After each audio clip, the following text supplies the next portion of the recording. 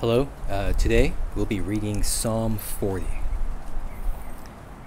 I waited patiently for the Lord. He inclined to me and heard my cry. He drew me up from the pit of destruction, out of the miry bog, and set my feet upon a rock, making my steps secure. He put a new song in my mouth, a song of praise to our God. Many will see and fear and put their trust in the Lord.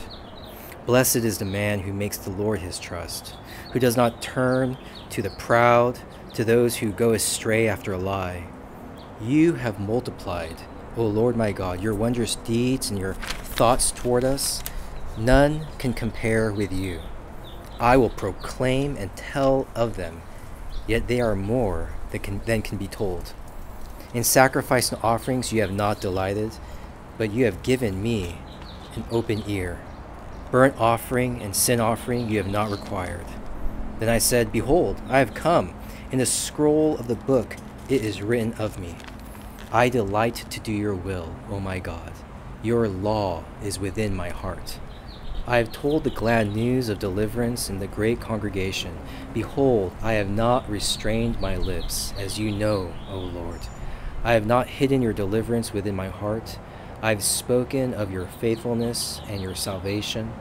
I have not concealed your steadfast love and your faithfulness from the great congregation. As for you, O Lord, you will not restrain your mercy from me. Your steadfast love and your faithfulness will ever preserve me. For evils have encompassed me beyond number. My iniquities have overtaken me, and I cannot see. They are more than the hairs of my head. My heart fails me. Be pleased, O Lord, to deliver me. O Lord, make haste to help me. Let those be put to shame and disappointed altogether who seek to snatch away my life. Let those be turned back and brought to dishonor who delight in my hurt. Let those be appalled because of their shame who say to me, Ha, ha. But may all who seek you rejoice and be glad in you. May those who love your salvation say continually, Great is the Lord.